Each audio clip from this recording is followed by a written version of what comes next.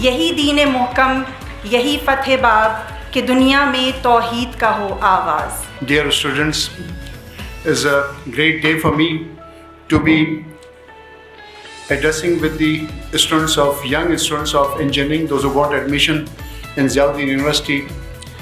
Back in the year 1970s, once I got the admission in engineering, it was my dream. Hopefully the same dream you've been carrying with you, and inshallah, hopefully after 4 years you'll be graduating from this university with a very able guidance and able direction of your faculty members, those who are highly qualified and delivering at their best. 1980 में मैंने engineering में दाखिला लिया.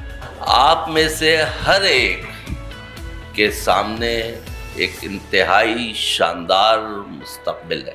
Malcolm Gladwell की किताब के अंदर उसने कहा है कि किसी भी फील्ड में एक्सेल करने के लिए आपको कम से कम 10,000 घंटे चाहिए होते. ठीक है, तो 10,000 घंटे का मतलब क्या होता है? अच्छा, इसको बताने के लिए मैं एक लतीफ़ा बताऊंगा और एक छोटा सा वाक़या है. पिकासो एक बहुत बड़ा आर्टिस्ट है, ठीक है, तो और बहुत मशहूर हो गया अपनी ज़िंदगी के अंदर. तो एक जगह वो रोड साइड कैफ़े पे बैठा हुआ था, किसी ने उसको पहचाना. उसने कहा और उसको एक कागज़ दिया कि भाई इस पे एक ड्राइंग बना दो.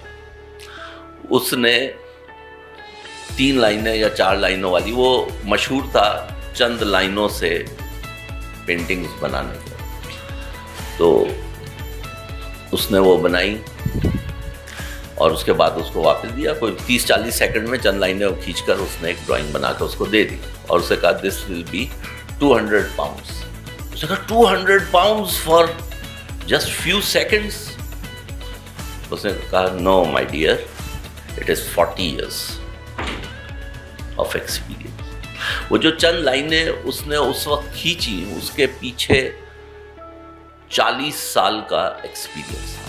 आप में से बहुत सारे स्टूडेंट्स की ये ख्वाहिश होती है कि अपने 4 साल के ड्यूरेशन में या 5 साल के ड्यूरेशन में कोई 6 महीने हम किसी बाहर की यूनिवर्सिटी में लगा के आएँ जिसमें हम 3 कोर्सेज़ या 4 कोर्सेज़ वहाँ पढ़ें.